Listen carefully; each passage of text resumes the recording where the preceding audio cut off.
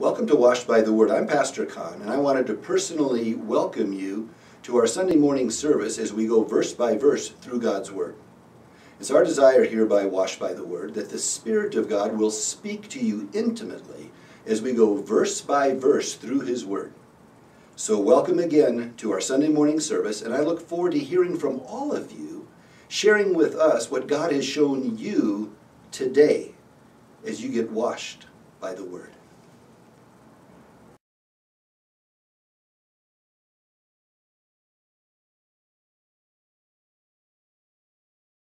All right. Well, we are in 2 Kings today.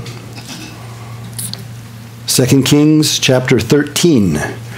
We covered 13 last week, but we ended in verse 19. Before we jump into the text, we're going to do 13 and 14 today. Some cool things in here, guys. This is kind of a fun chapter and a half. But let's just set the stage very quickly. We've got like 6 minutes to kind of get us all caught up. Those of you that are new here. Dina, what are you doing here? God canceled my flight. Yay! Good to see you. I just looked at where you were because you're supposed to be at the airport right now. You left like 7 minutes ago. Go at 6:30. Nice. Well, that's our evening service. We'll see how that goes. We'll pray maybe you'll come back for tonight. Oh, okay. It's good to see you here, Dina. It's good to be here. All right. Yeah, there you are right up front. Whoa, okay. So here we are. So let's take a quick backup and just kind of set the stage again. Most of you are familiar that the nation of Israel, where it's at today, it was there back in biblical times. But the nation of Israel had a civil war, a bloodless civil war, we saw in 1 Kings 12 there, and it split into two separate nations. Down south, two tribes, Judah and Benjamin, and they took the name of Judah. Jerusalem was their capital city. The northern 10 tribes formed another nation, but they retained the name Israel. So we have the 10 tribes to the north, the two tribes down south, Judah down south, Israel up north. Combined, they formed the nation of Israel prior to the Civil War, and they form what is Israel today. So we've got these two nations that we're studying now, Israel and Judah. So when we're in Kings and we hear Israel, it's the top 10 tribes. When we see Judah, it's the bottom 2 tribes. One would think that the name Israel would stand for the nation that really followed closely after God, but it's just the opposite. Judah down south was the godly kingdom. Israel up north was an ungodly kingdom. Oftentimes they would worship the true God in a false way. Other times they would just worship false gods. But not once do we ever see the nation of Israel, the top 10 tribes, in good standing in their relationship with God. They had ungodly leadership every time. And they had many different families. They call them the house of Jeroboam, the house of Omri, the house of Jehu. These are all separate families that take over that kingdom and reign through intrigue, assassination, all kinds of weird stuff going on all the time. But it's always ungodly kings up north. Their capital city, by King Omri, he made this city, he called the city Samaria. So when we're in the Old Testament, the capital city of Israel, this northern 10 tribes, is Samaria. Later on, that whole part of Israel is called Samaria, and the Samaritans and all. But when we're in the Old Testament, it's just the capital city. The capital city, Samaria, of Israel. The capital city of Judah, Jerusalem. So 2 capital cities. Up north, godly or ungodly kings? Always ungodly kings. Down south in Jerusalem, where God said, I want to be worshipped in Jerusalem, down south in Jerusalem, sometimes we had a godly king. Sometimes we didn't have a godly king. And that's what we're looking at as we go through the kings. The godly kings down south sometimes, the ungodly kings down south sometimes, but they were all in the line of David. So the Davidic line, the Messianic line, these are all the great-great-great-great-grandparents of Jesus. This line from David goes all the way down to Joseph. And this line, when it gets to David, it branches off with a son he has, Nathan, but it branches off, and you follow that down, it goes down to Mary.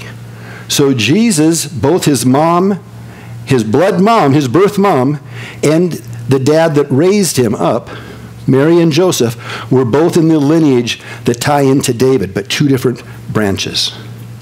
But they both go down to Jesus. So we're looking at the great-great-great-grandparents of Jesus when we're looking at Judah.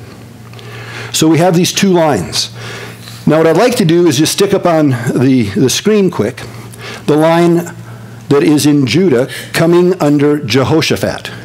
Asa was godly, that was Jehoshaphat's dad, and then Jehoshaphat became king, remember? And he had a great idea. As he was reigning, there was a king up north named Ahab. He was married to the lady named Jezebel. And he thought, wouldn't it be grand if I had my son marry their daughter? We could kind of get together, because that's what they did back then, remember? You would intermarry with your enemy and then your family, and then it goes better. And he thought, what a great idea. I'm a godly man. I'll marry my son off to a very pretty young girl, Jezebel's daughter. What could possibly go wrong? And oh man, whenever you get married on looks rather than godliness, good luck with that. Well, he does it, and it's a nightmare. It's a nightmare. So he marries, he gives his son Jehoram, and he takes for his wife the daughter of Ahab, a gal named Athaliah. They get married, and things go bad. They have a son named Ahaziah. Now both Jehoram and Ahaziah are ungodly kings. Not surprised, because Jehoram marries an ungodly woman. So here he was raised up in the house of Jehoshaphat. We talk about righteousness, remember, in that white robe of righteousness. We say, take a white glove on, and take your white glove and stick it in a mud puddle, and basically that's who he married. He married someone down in the dirt. And if you take your white glove, the righteousness of Christ that you walk in, and you go out into the world and stick that white glove into a mud puddle, that glove never gets all that mud puddle never gets all glovey. But that white glove will definitely get all muddy. And that's what happened to Jehoram. He marries an ungodly woman, and he just spirals down. They have a little boy, Ahaziah. What chance does Ahaziah have being raised in an ungodly home with a mom like Athaliah, ungodly again? Then Ahaziah, he has a sister. The sister, her name is Jehosheba, or Jehosheba, however you want to pronounce it. Well, Ahaziah dies, we saw in the last couple chapters. And the mom, Athaliah, ungodly as ungodly can be, says, wait a minute, I'm the queen mom. My husband died. My son is the king. Now he died. If I just kill all my grandkids, I'll be the queen. So she does. She kills all of her grandkids. Can you imagine? However, Ahaziah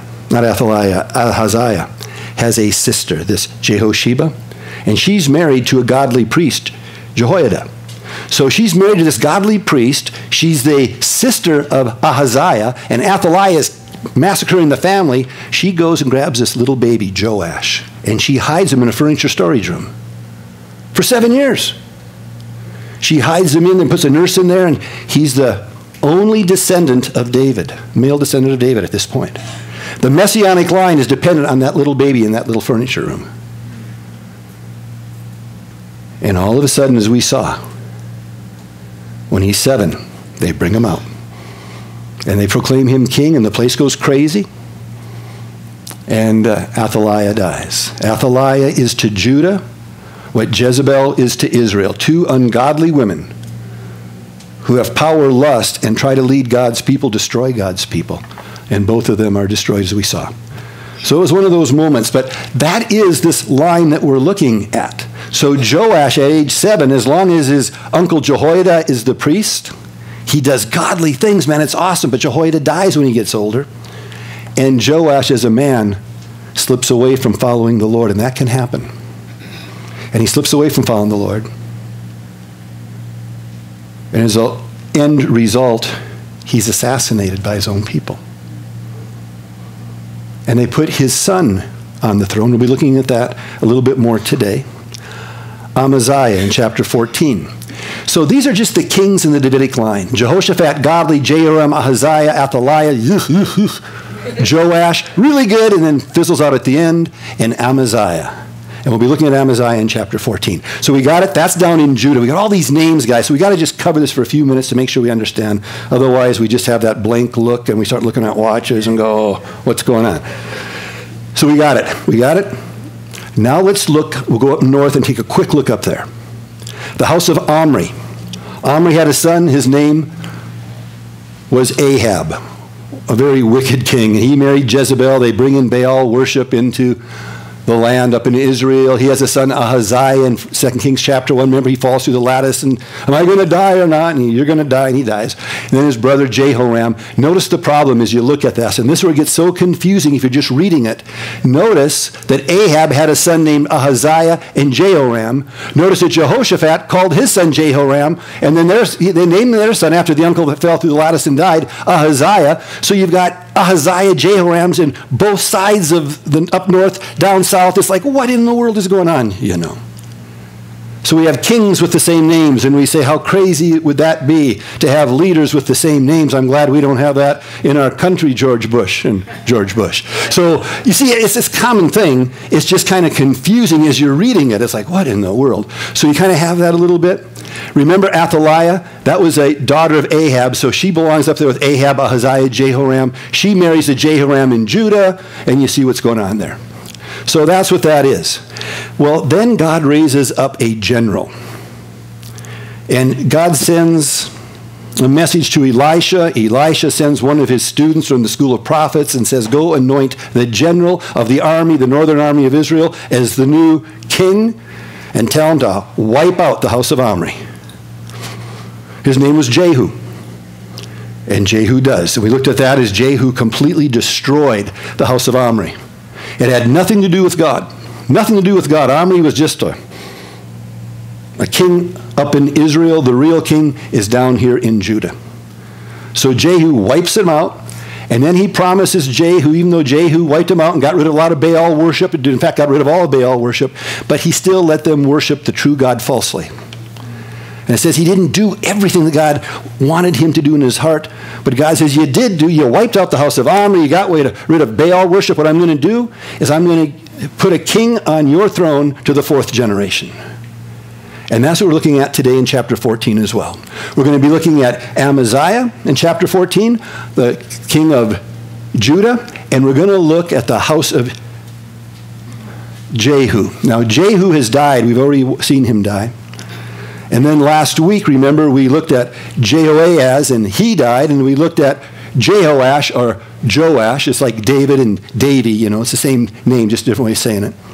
We looked at him, and then at the end of chapter 14, we're going to look at that 4th generation. We have Jehu 1, Jehoahaz 2, Joash 3, and then we're going to look, just to keep things confusing, that 4th king who's really powerful, really prosperous, really an amazing king up in Israel. I mean, he got the economy going, he got their military going, he's got everything going, but he leaves the country morally and spiritually bankrupt. So they've got everything the world says you should have, but they're morally and spiritually bankrupt, and it brings their ultimate demise in just a couple of chapters. And that king's name, to make it confusing, was Jeroboam. Another Jeroboam. They just keep doing that. So this is Jeroboam, but he's known as Jeroboam the Second. We could call him Junior if you wanted to, but he wasn't related to Jeroboam. It's sort of like, think of George Washington Carver. Not related to George Washington at all, the same name. So it's not George Washington Carver, it's Jeroboam the Second. Has nothing to do with Jeroboam the First, except they were both really ungodly. So that's that 4th generation of Jehu. Okay, we got it, kinda? Let's leave it up there until we go to the slide. And Sandy, I forgot to tell you this, but between slides, whenever you can, just pop that back up and then go to a new slide if you can, and just go ahead and let them see it. Go back and they'll see it. But as long as that one's up a lot, I just want people to kind of see where we're talking here a little bit. Sorry about that. Okay. Wow. Now we got to cover the rest of 13 and all of 14 in the next 40 minutes, so we're going to go. Let's do it. We left off in chapter 13, verse 21, or verse 19. Verse 19. And you remember The king of Israel had gone to Elisha. He had heard Elisha the prophet was dying. He was freaking out because even though he didn't believe in God the right way, he recognized this prophet of God was a main asset for him in his battle against the neighboring enemies and all. So he goes to Elisha. Oh, Elisha. And he acts like a little girl. And Elisha says, knock it off. That was for you. And he basically says, knock it off. Be a man. He says, open the window to the east, remember. And they open the window to the east, and he says, take a bow and your arrow and shoot that arrow out to the east. So he said that was a way of declaring war on a nation. And that's where Syria was. The Syrians, he was freaking out. The king was freaking out over Syria. He says, just shoot an arrow over there. He says, now take a bunch more arrows and keep on shooting. So he shoots an arrow, and he shoots an arrow, and he shoots 3 arrows. He had a quiver full. He shot 3 arrows. He says, there, I did it. And Elisha says, man, you blew it. Why didn't you shoot 5 arrows, 6 arrows? Why didn't you just shoot arrows? Now that you only shot 3 arrows, you're only going to have 3 victories over the king of Syria. If you'd have shot them all, you'd have wiped them out. But he was lethargic in his... And we talked last week at the end of the study, remember, the arrows in our quiver. And we talked about we have arrows in our quiver, but what do we do with those arrows when we shoot them at our enemy? We talked about the arrow of prayer and how many times we are lethargic with our arrow of prayer. And we just don't. We just don't. Stopping at Starbucks for a cup of coffee is more important in the morning to many of us than getting over at 9:45 and praying. So we're going to shoot an arrow at coffee rather than shoot an arrow of prayer. Because we got to get our priorities right. Coffee is more important than prayer for many of us. Oh, I can't do anything until I have my cup of coffee. Try praying. Oh, that we would say, I can't do anything until I spend my first 15 minutes in prayer. But we don't get that. We're lethargic. We just say, whatever. So have a good week. God bless you. And then we talked about the arrow of the Word of God. And we talked about how important it is to spend time in the Word. And let the Word of God speak to us a lot. Not just spend 5 minutes in the Word, but spend time in the Word. Truly spend time in the Word. Shoot the arrow, looking at expectantly, what does God have for me? We talked about the arrow of praise, actually worshiping and praising. Thank you. You know you have a worship gift, but if you don't, I'm just going to publicly say it. You have a worship gift. You have the ability to lead people into worship. It's pretty stinking cool. I love our worship team. It's awesome. It's awesome. There was worship going on. When we do worship, if you notice, I'm never up front. I'm always in the back. Usually not on the soundboard, but I'm usually back there. And everyone can say, amen to that. Thank you for not being on the soundboard. But at any rate, I'm back there usually. But what I'm doing is I'm watching the body. I'm watching the people that God brings here. Are they worshiping? Are they worshiping or are they singing? Anybody can get up and be a song leader. Turn to page 247. Let's sing. But can you lead people into the presence of God? Can you lead people into worship? That is a gift that God gives us as a body so we can worship Him, and it's sweet. You see, the worship is not the warm-up for the Word. The worship is coming into His presence and allowing God just to wash over us, to spend time in His presence and to profess to Him our love for Him. It is not the time to go to the bathroom. It's not the time to go say hi to everybody. I know we all feel we're super important, and Melissa, if I don't say hi to you, well, I don't know if you can even live, you know. So in the middle of worship, I'll come up and say, hey, Melissa, how's it going? And I'll take her right out of the presence of God because here I am. Do you realize what that is, what we're saying? We're saying, I'm more important to you than you. It's more important for you to talk to me than it is for you to talk to God right now. We need to start being awake of what we're doing. Worship, praise is coming into His presence, and service starts at 10. Prayer starts at 9:45. How sweet would it be if all of us are here at 9:45? How sweet would it be at 9:45? Not sitting there praying, but actually on our knees praying, where we'd have this all filled up, and the second row out there, and the third row out there, and actually pouring our heart out to the Lord. Could you imagine what would happen? We saw what God did with 11 men committed to Him. Could you imagine what God would do if we had 40 people committed to Him? For real? Why don't you be that one? Instead of talking to each other about us, why don't we talk to God about each other? And ooh, what could happen? It could be sweet. The more unworthy you are, the more worthy you are. Just come into his presence saying, God, here I am. Shooting the arrows. We talked about shooting the arrows last week, remember? And that's where we ended. And because I went off like I did just now, we didn't finish the chapter. So let's finish the chapter. Here we are. He says, you only struck it 3 times, man. Now you're going to strike Syria 3 times. Oh, you blew it. Then it says in verse 20, and here we go in verse 20. It says, then Elisha died. Now, you wonder. It doesn't tell us what Elisha was thinking. But remember, he was with Elijah when they crossed the Jordan River. And he was there. And remember what he said to Elijah right after he was taken up? He said, oh, my father, the chariots of Israel and their horsemen. And they saw the chariot coming, and Elijah was taken up in a whirlwind. And remember, he said, I want a double blessing from you and all. And we talked back then, that double blessing. There's so many ramifications to that, but it's really, I want your spirit to come upon me. I want leadership and all. But it is interesting that Elijah, remember, in the scriptures, he's recorded as having done 8 miracles. 8 of his miracles are recorded. Elisha, 16 miracles recorded. Double. Interesting. And now he's dying. But Elijah, when he died, man, he just walked and said, if you see me going up, you get it. And he's watching Elijah. And Elijah's there, and also here comes this chariot and his horsemen and this whirlwind. A tornado comes up, and whoosh, up he goes. And he's going, wow, I saw it. Can you imagine? And he said, oh, my father, the chariot of Israel and their horsemen. And now the king comes, his spiritual and his civil authority. It's the king of Israel. And he comes to his bed, and there's Elisha. He's an old man now. We know he's at least 70. Many say he's up to 120 years old. He's an old man. And he's laying there, an old man.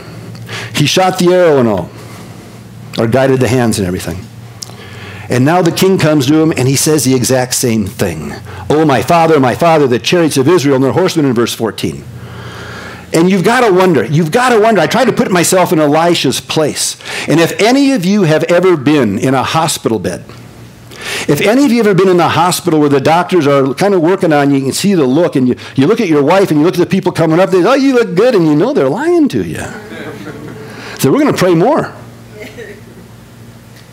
If you ever had them run into an emergency room and come running into you and start doing something, oh my goodness, and you look at your wife and she's crying, and she's out in the room, and Pastor Anthony's outside of the room consoling her, and you're going, what's this? What's going on? You know, it's just me. If you've ever been there, you realize that we can actually die. We tend to think of somebody else. But you can be waking up in the morning feeling great, and you can be in the emergency room within a half an hour, and then say, we don't know if you're going to make this or not. That can happen to you. 2 weeks from yesterday, I'm going up to Minnesota. I'm going to the funeral of a classmate that I played sports with from kindergarten through post-high school. Played sports all the time together. And just recently, he got killed in a car accident. And it was like, many of you know, I have a friend here, the lung transplant guy, Larry. He's in hospice now. Every time I go see him, he's morphined up. They're increasing his morphine. You know what that means? They're in the medical field. You know what that means? Death is very real.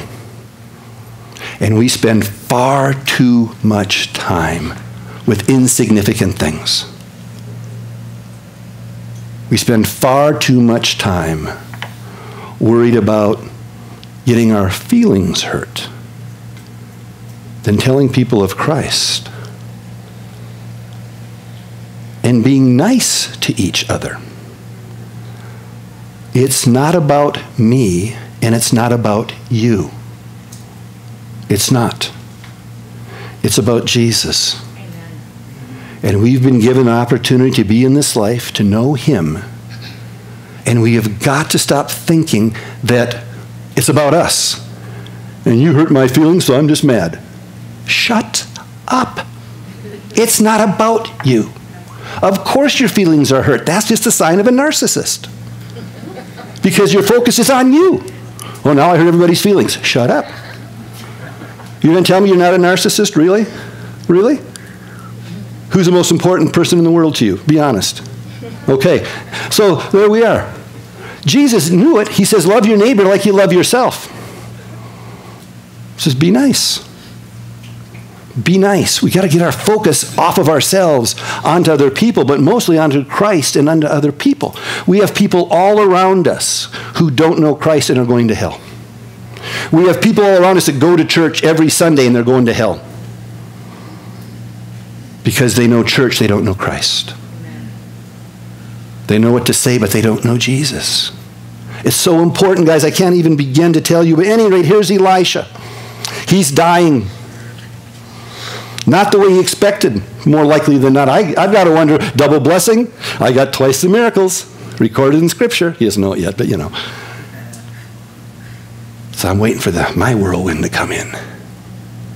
And now he's getting sick, and now he's dying, and the king comes in and says the exact same phrase. The chariots of Israel and their horsemen. Yeah. It's not happening. It's not happening. And then he dies. You see, death is no respecter of persons. It's appointed unto man once to die. That's Bible. You're going to die.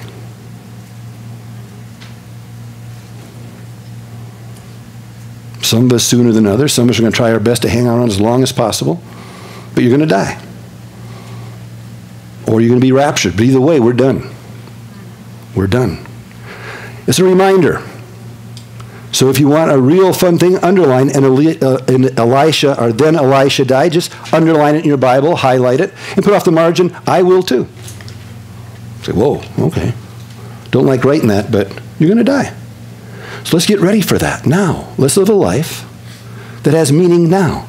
Let's be nice to each other now. Let's love each other now. Let's talk about each other to the Lord, and let's just love each other. And let's forgive each other all the time. All the time. We say if you don't like something, leave, but we're talking about in the fellowship, vote with your feet. But it's not when you get offended. That's just a sign of being self-centered. We leave if there's error in doctrine. Get out of here. But because someone didn't say hi to you, you don't leave. That's being a baby. Someone didn't say hi to you. Did you say hi to them? Say hi to them. They still say hi to you. Check first. How's their hearing?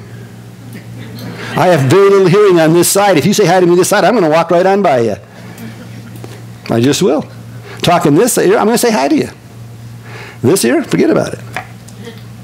So be nice. Don't be so sensitive. Just point people to Jesus. Love each other. Hug on each other. I'd like this row to stand up, if you would, please. And this row to stand up, if you would, please. And this row to stand up, if you would, please. Now, those of you that are standing up, I'd like you to turn around and look at me. Now look at the people right in front of you. Just look at them. Tell them you love them. Good. Just tell them, I love you. What did they say back to you? Anybody say anything back to you when you did that? What did they say back to you? I love you too. Isn't that crazy? That's how that works. Do that. Do that. Just tell people that you love them. It's okay. It's kind of weird, but do it. Just do it. Just tell people you love them. Just love them. I did it with Paul last week. I love you, Paul. See what he did? You want to feel loved here? Well, then love somebody. And you'll get loved. Just tell them you love them. I said, Paul, I love you. I love you, Con. I said, oh, I feel good when he does. I love it when you do that. Thanks. It just makes you feel good. It's just good. Tell people you love them. For real. Just look them in the eyes and say, I love you. It's all right. He died. That was a long thing on Elisha died, man. And they buried him. We got to hustle. And they buried him. No funeral. I found that interesting. Remember, I'm a funeral director for a number of years.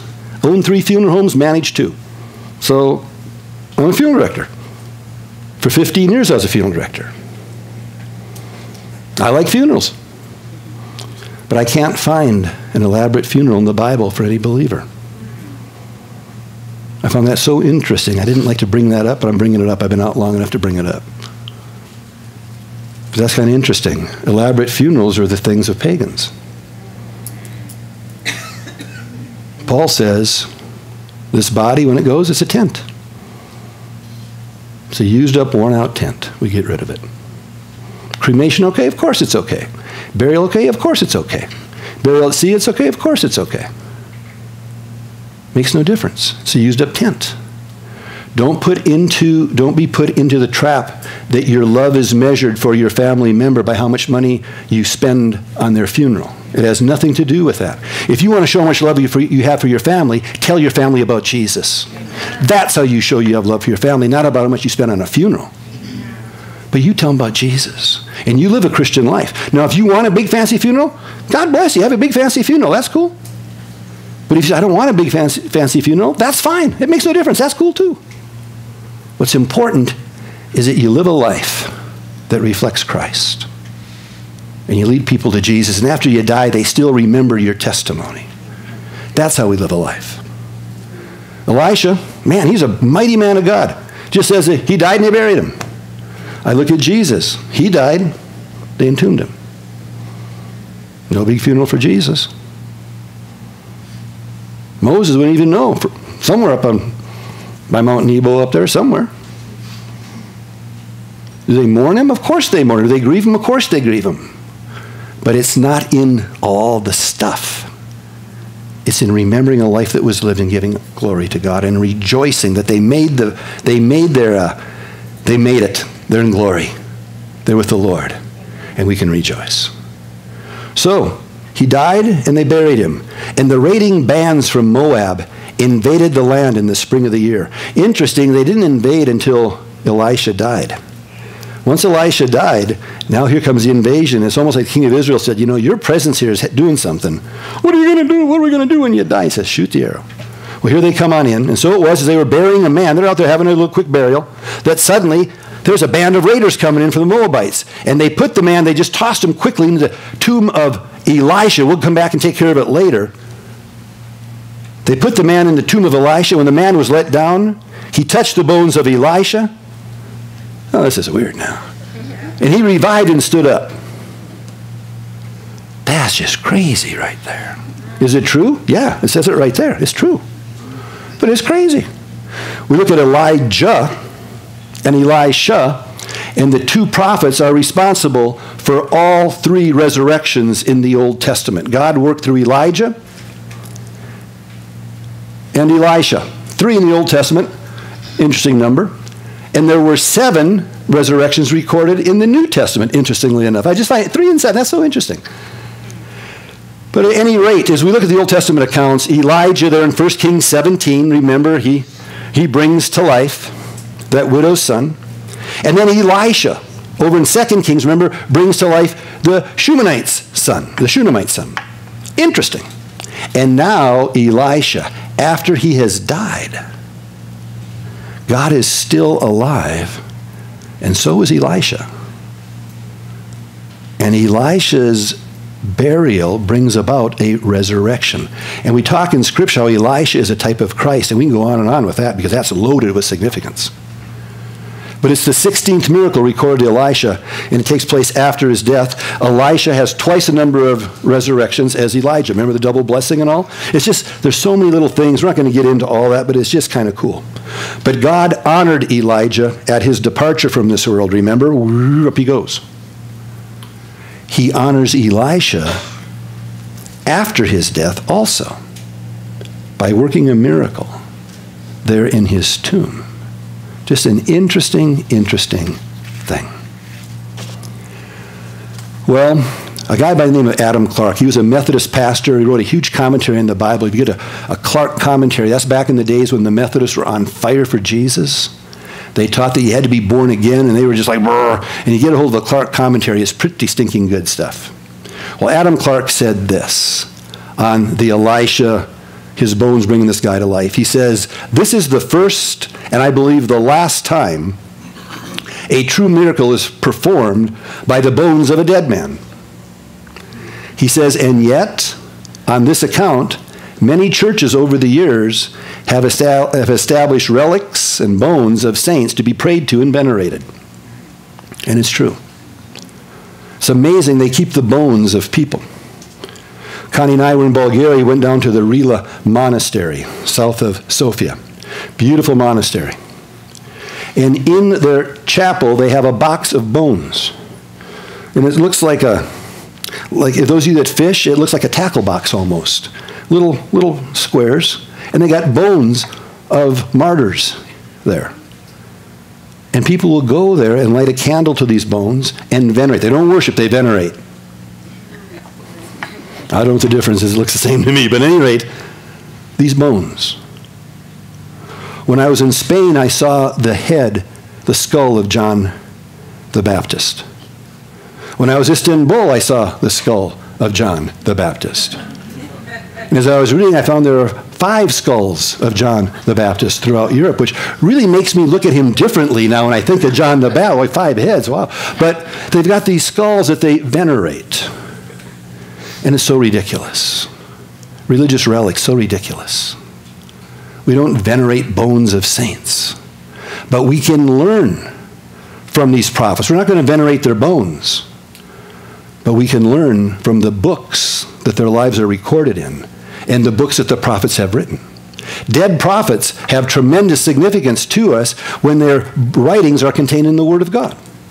And you can come to life by being in touch with the books of the dead prophets, just as this man came to life by coming in touch with the bones of this dead prophet.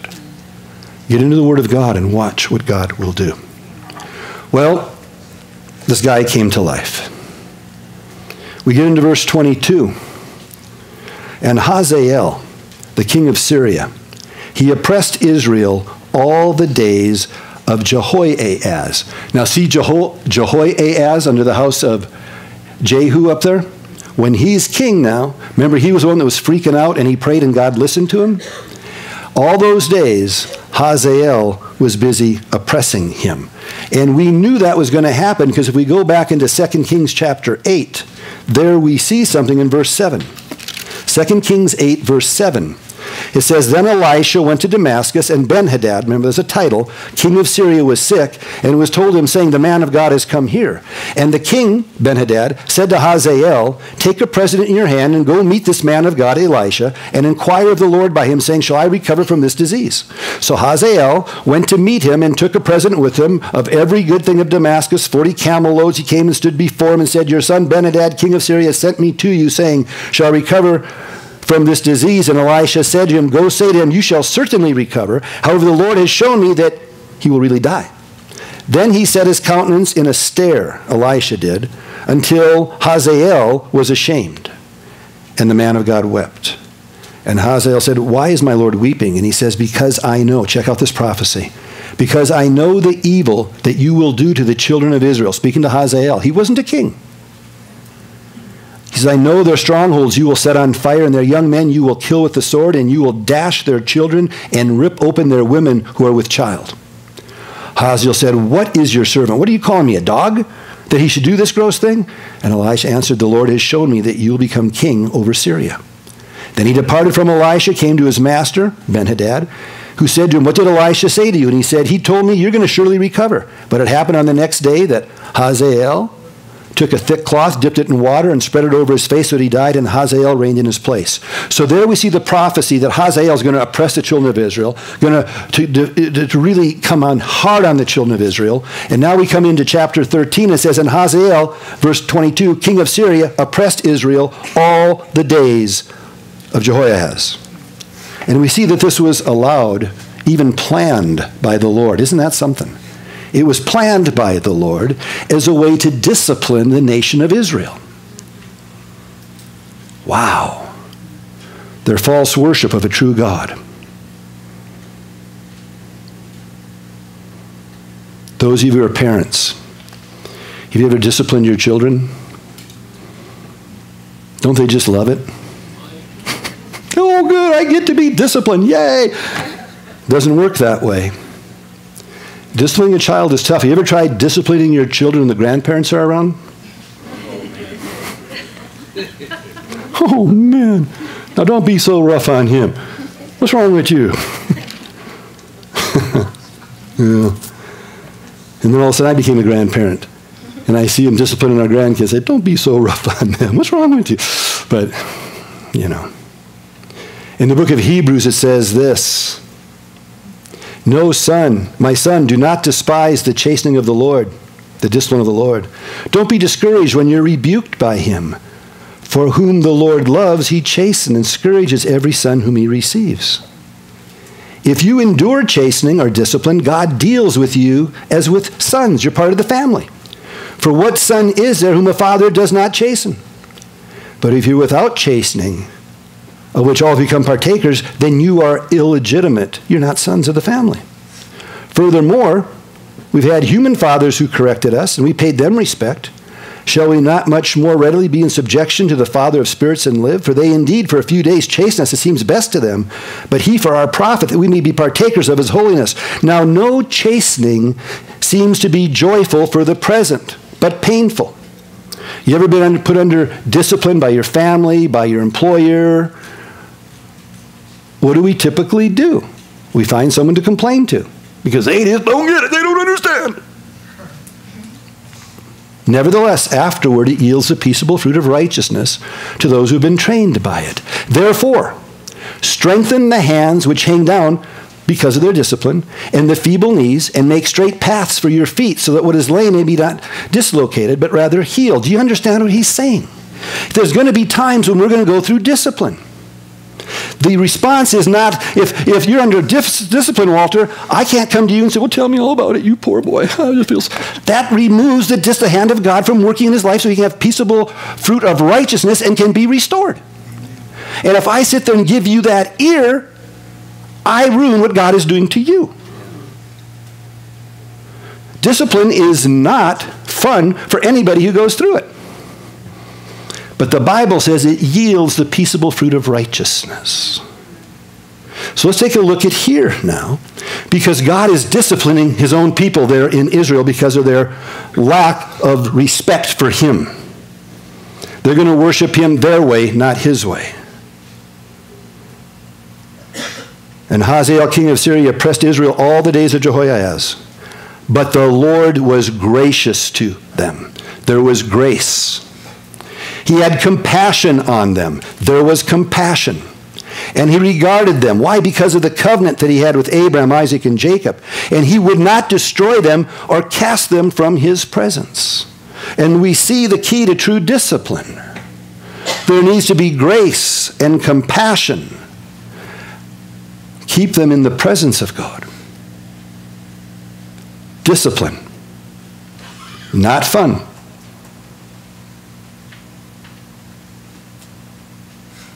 But let God do the discipline. We have something here called church discipline.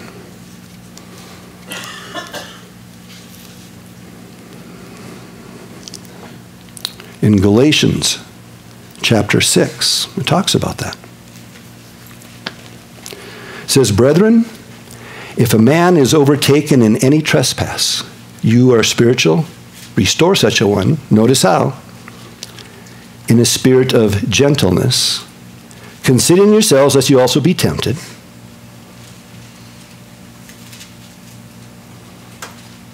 The purpose of church discipline is restoration. It says, you who are spiritual, restore such a one. God raises up leadership in a church and works through them to restore people back into the right relationship with God.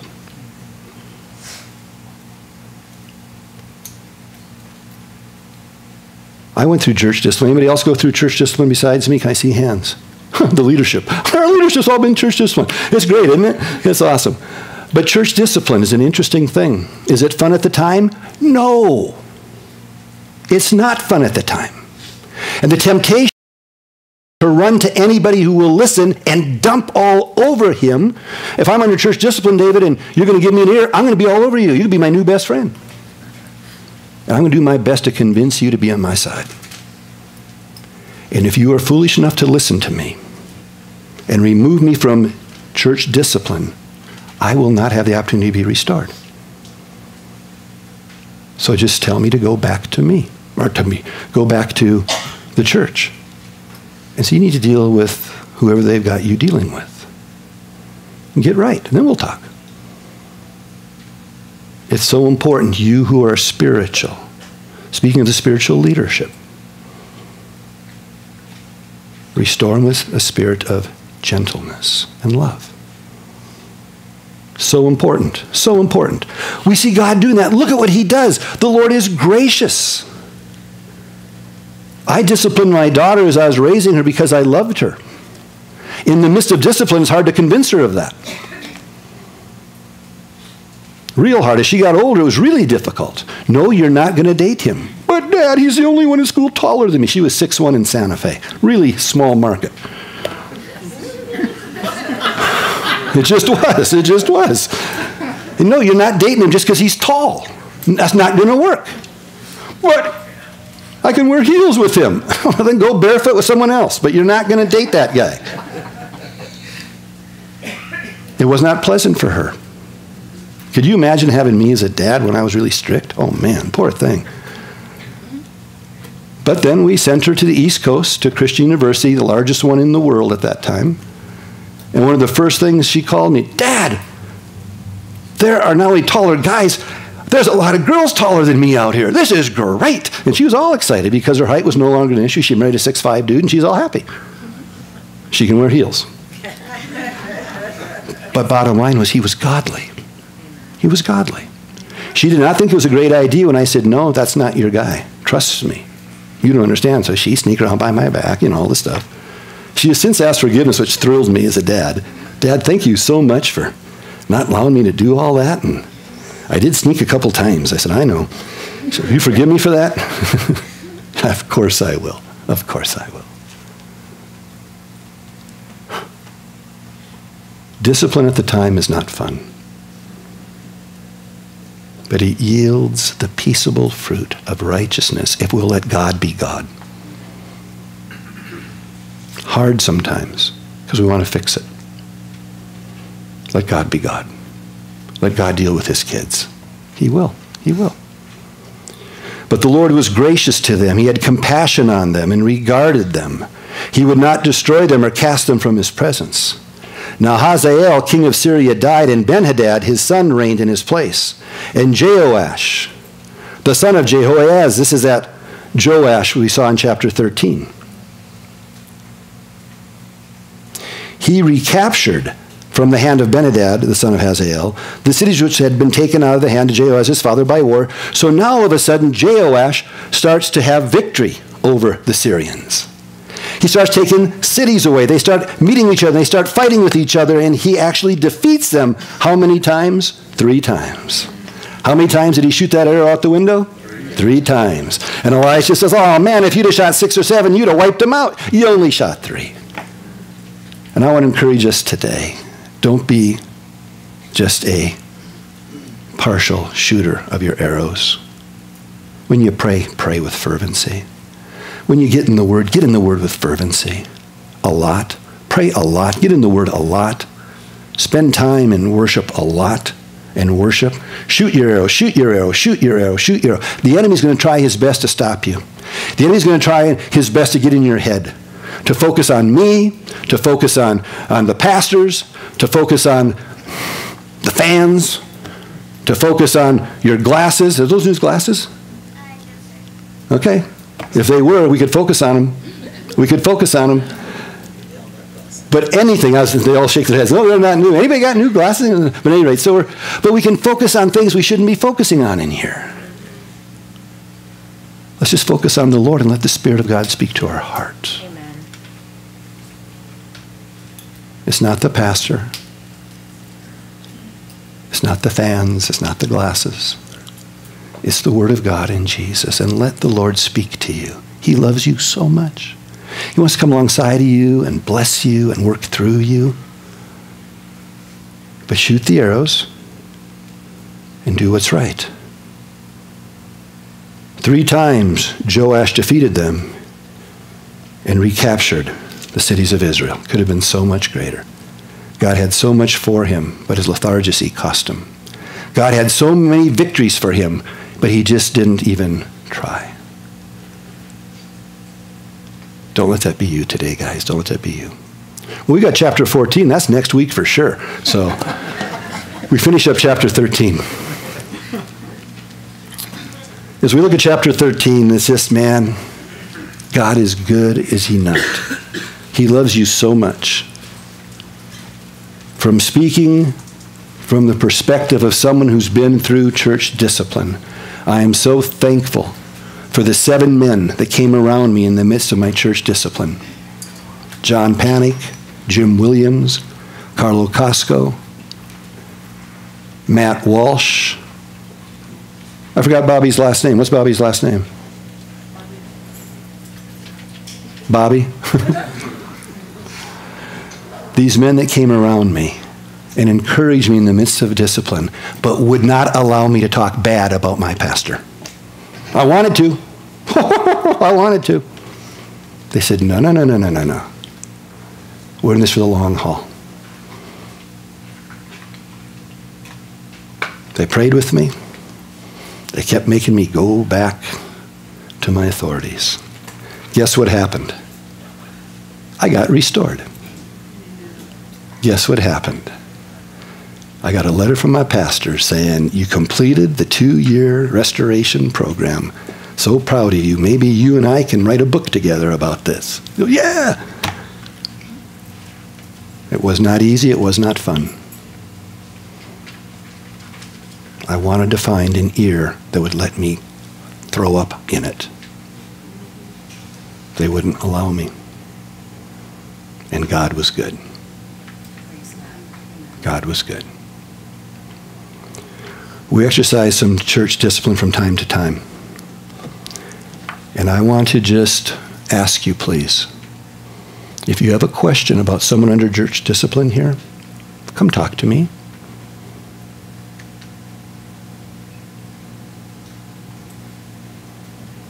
I'll have someone with us who is there with us when we exercise the church discipline, and we'll verify we'll verify every word spoken.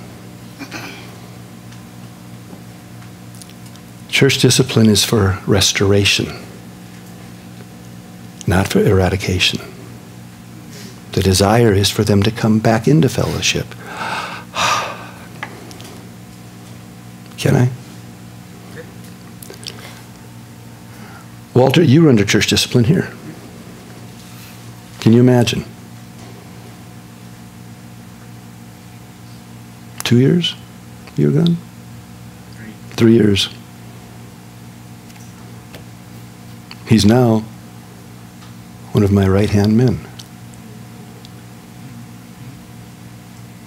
I love him like a son. I loved him like a son when you weren't here. I loved him like a son when you came back. It's just what it is. It's just what it is. I've gone through church discipline. Pastor Walter's gone through church discipline. It happens. It's horrible. It's horrible. You feel so rejected and alone and then God works. And then it's like, whew, it's so good. So when we go through our times of church discipline at times, and people, when it happens, like I did, and I'm assuming you did, but I did for sure, you try and find people to give you an ear. Don't be that ear. Just say, we need to talk. That's great. Let's go talk to him. Let's make an appointment. We'll talk to him together. Let's go. And then come in and talk. And we'll sit down with myself, and I'll have another pastor with me, and you bring in the person, and the 4 of us will talk. Be glad to. Be glad to. But help them get restored, not dig in the junk. It doesn't work. Don't do that. All right? Lord willing, we'll never do church discipline again. That would be great. Lord willing, the rapture will happen before the worship team even gets up here. That'd even be better. That'd be like way great. But just know that we love you all. We love every one of you. We love you. But more importantly, God loves you. Revel in his love, man. Just love one another. Just love. Just love. Be nice. Let's encourage one another and let's go forward. Life is good. Life is good. Let's pray. Heavenly Father, thank you for a time just to get together, to walk through this end portion of this chapter. As we see the power that you have even through Elisha's tomb, we think of the tomb that is empty and the power that we have because of the resurrection of Jesus. We look at how you discipline your people, but when you discipline your people, the grace and compassion that you put towards your people as they go through that. And God, I pray that you would help us to understand that whole principle, that when we're under church discipline, when we're around people under church discipline, Lord, it's not being mean, it's being loving. And Lord, it's to see the peaceable fruit of righteousness coming from their life. So God, we pray that you would help us just to grasp that. Lord, as we get ready to go have fellowship over at the fellowship hall, Lord, the grilled food, the burgers, the hot dogs, the beans and red chili, the potato chips, the watermelon, God bless it. Bless it. And we ask, God, that you would be pleased with what we say and do over these next couple hours over there. In Jesus' name.